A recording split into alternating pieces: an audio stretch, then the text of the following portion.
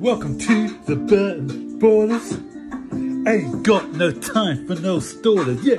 We are the risers, we're not the fallers. Our channel is growing wider and taller. Yeah, we're here to give you the news about your dear beloved Blues, yeah. So if you like this YouTube channel, like, subscribe and turn on that bell. Yeah.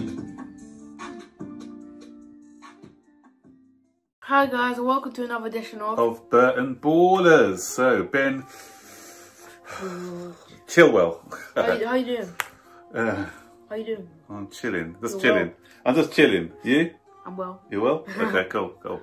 So it's all about Ben Chilwell today. But before we get into all about Ben Chilwell, don't forget to like this video. Could get a video to 150 likes. I know it's a big like goal. Subscribe to the channel and turn on all post notifications so you'll get a notification when we make a video. Share this video and comment down below. Good. So we're doing a special transfer daily. As I said, we usually do Monday to Friday, but when news comes in, we report. And I put it up in our community page yesterday. We couldn't do a video on it earlier due to our religious beliefs, so we don't do anything before late on a Saturday.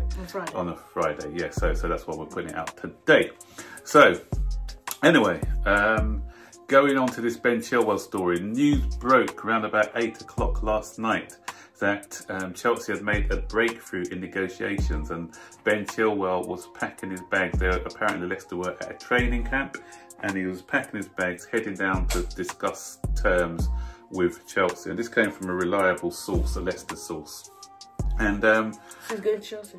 And yeah, so apparently a fee. We're still waiting for the details, Zane. But like I'm hearing it just came overnight. Yeah. I know that you were talks with us, and we're looking at alternatives, the likes of Reguilon, the likes of Tagliafico. I wonder how much we're gonna pay for him. So like 30 million. No. The deal is. Wait, I'm coming to that. So I'm hearing that it's 50 million. That's expensive. Plus add-ons of 15, so it could potentially take the deal up to 65 million. That's a lot. No. But look at it as a deal for 50 million. And if we end up paying 65 million, I won't mind. You know why? What? Because usually when you have add-ons, they usually have stipulations. So for instance, if you look at what happened with the Hazard deal, we had a specific deal. I think we paid 89 million. If they won the league, there was another 15 million, I think it was. If we won the Champions League, why didn't you win the Champions League, Real Madrid? You got more money.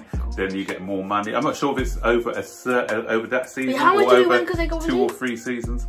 Look what we got another 15 million. But sometimes it could be over 2 or 3 seasons that these add-ons and things are added in. But you know what? If it means, even if it said if Chelsea win the league within the next 2 or 3 years, then they'll get extra money. Or if Chelsea win the Champions League, then they get extra money. That means we've been successful. So if the deal eventually does work out to be 65 million, then you know what, I won't mind. So I said before, anything higher than 50 million, then I wouldn't. Because I think he's a good player. A lot of people don't rate him, but I rate him as a good player.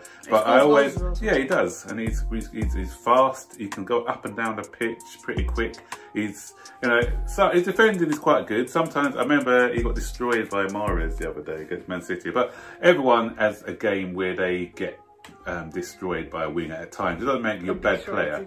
You know, and there's some people who put in a compilation of some of his bad things on Twitter. Well, it's easy to make a player look bad. Exactly, that's why you can make a player look good. Nobody's perfect. Like you can always just put in the good bits of them or the bad bits. Exactly, that's why YouTube isn't a barometer, because YouTube are always putting in the good things of the players, and you're thinking, wow, let's sign him. That's why everyone wants to sign the likes of Reguilon and people like that. Do little skills. Yeah, exactly. So if you're making a video, I can make a video of Alisson looking bad, or Salah. Look how many times Salah misses one-on-ones. Yeah, you know? Say if I'm like, he just does like a skill, and then he just loses the ball after, so that the skill doesn't do anything, but he just cut it out. But yeah, exactly.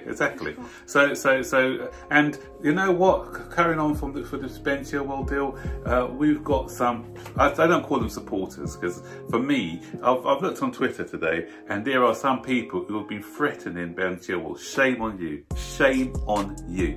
yeah, and there's some people with a picture. I hate when they do that. You know, with a picture, they cross him out. They put a cross in the picture, like we don't want him. And some even put a cross by Frank Lampard because he's getting Ben Chilwell instead of the exotic left back what they want. Yeah. So you know what? Okay. He's not manager. Disrespect. Exactly. Okay, he may not be your #1 choice, but if he comes to Chelsea, you support him. If you don't want to support players who come to Chelsea, then I think you should find another club. He's one of our own now, man. Yeah, exactly. As I said, yeah, he wasn't my #1 choice, but if he does come, I'm going to support him. It's an improvement to alongside Emerson. Come on, like, yeah. And bro, if I put Kepa there, it'll still be an improvement. You're going to be far there. a bit, a tad. Yeah, but you know what? For me, as I said, I always like to judge a player once they come to the club. Yeah, I give them, even when I don't care who they are. Sometimes I may not like a particular player, but I say, you know what? I'm not going to give that player any stick until he plays at Chelsea. If he plays and he becomes like another Alonso or Emerson, then yeah. Because you don't have a tactic about Frank. That's what I'm saying. Then he deserves all the stick. You know, I critique, or we on this channel, don't we? We just critique players based on performances, not on agendas. So some people, I think we've given this guy a chance. So he could be having a fantastic game one day, and he makes one mistake, and they'll be on his case saying he's useless and all like that. Like literally, he makes a mistake. He loses the ball, then someone shoots, the goalkeeper saves it. 10 minutes later, they go and score. But we're like, oh, you've had a terrible game. Yeah, so that's you conceded a goal. Yeah, so can we stop these stupid agendas, whether it be against the player or the manager, guys? Because what does it prove? What does it prove? It's just counterproductive, yeah? So give him a chance if he's joining. Give the lad a chance, you know. Giving him, threatening things, don't join my club and all that. It's clearly not your club if you don't accept any players. Right? That's right. That's what I'm saying. Exactly. Yeah. You have to be Chelsea together.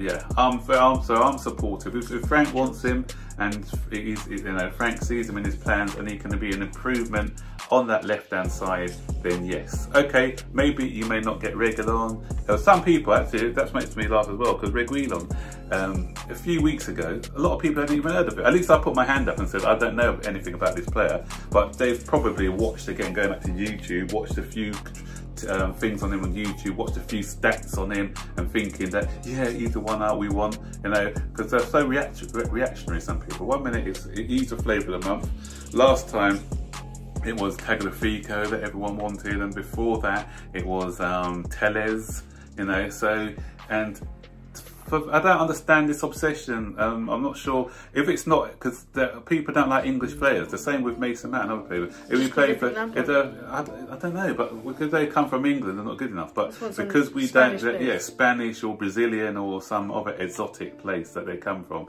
then those are the ones that they want. You know, they don't want the English player. But you know, as I said, look at him. He's fast, tick, because. He's got a great cross, tick, he can score a goal, tick. He's not bad defensively. He talks, yeah. And maybe what Frank's trying to look for is for better communication. Maybe he's looking for 2 or 3 players at the back who speak the same language as well. So yeah, and because I've seen him at Leicester, he's quite vocal and he's demonstrated some leadership qualities. So for me, yeah. So I'm judging him. Because if you were to think quick, you'd think quick in English, right? Yeah, so I'm going to judge this boy if and when he comes, yeah.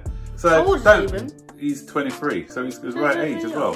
So don't get me wrong, if he puts in bad performances, I will give him constructive criticism, and there's nothing wrong with that. So expect constructive criticism if you are not cutting the, but I'm giving you a chance, yeah? I'm not writing you off from day one. I'll see how you play, how you perform for us, then I will then make the judgments. So, guys, let us know what you think about him, please, and be respectful. You know, did you want him? If you don't want him, give us the reasons why. If you do want him, tell us what he brings to the table. So just give us your comments and we'll be really happy to engage with you once you send us your information. And guys, don't forget to like the video, subscribe to the channel and turn on all post notifications so you know if I want to make videos. Share this video, comment down below and keep a blue flag flying high. Okay then, until the next time, see you later.